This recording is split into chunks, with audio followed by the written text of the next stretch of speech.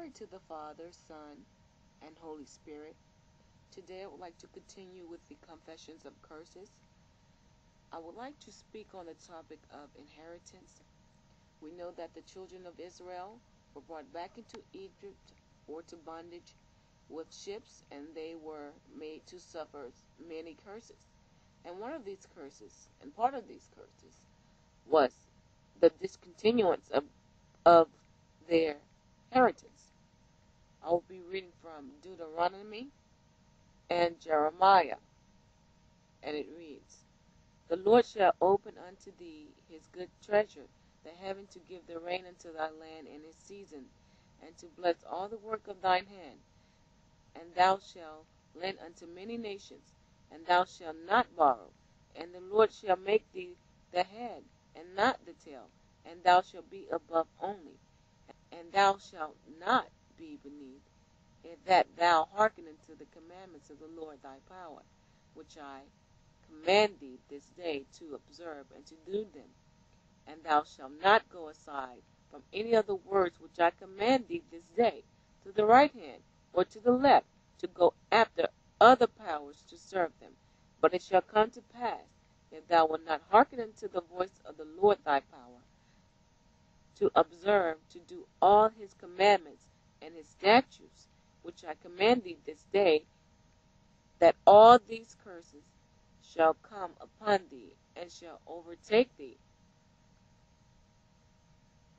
Okay, here what I want to focus on, he stated that the heaven to give the rain unto thy land in his seasons, so the children of Israel would have their own land.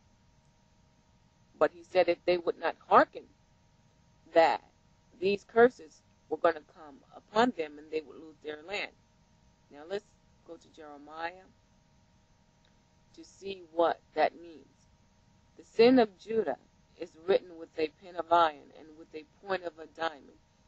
It is graven upon the table of their heart and upon the horns of your altars, whilst their children remember their altars and their groves by the green trees upon the high hills.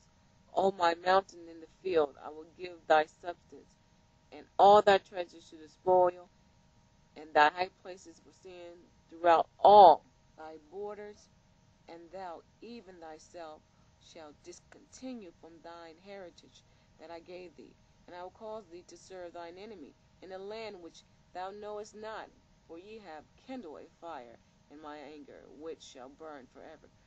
So they would discontinue from their heritage and the land. So let's look up the definition of heritage. It means the status, conditions, or character acquired by being born into a particular family or social class. A country's areas, history, and historical buildings and sites that are considered to be of interest and value to the present generations. Something that passes from one generation to the next in a social group.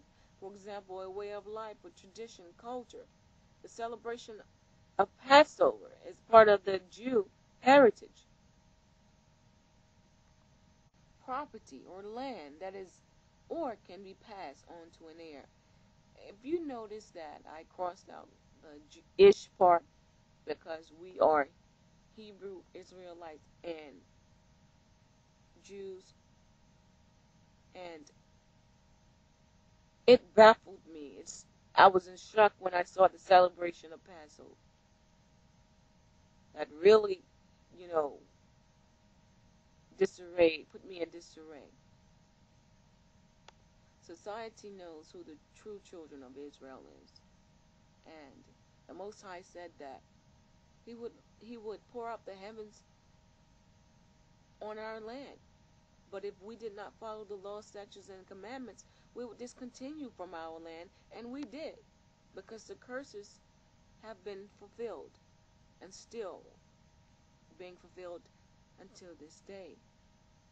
And if you look around, you can see the so-called Native Americans, so-called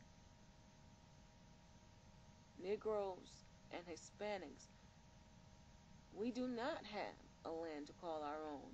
And even if we had a piece of land, we still pay taxes. We're in bad shape. And it's not blessed at all.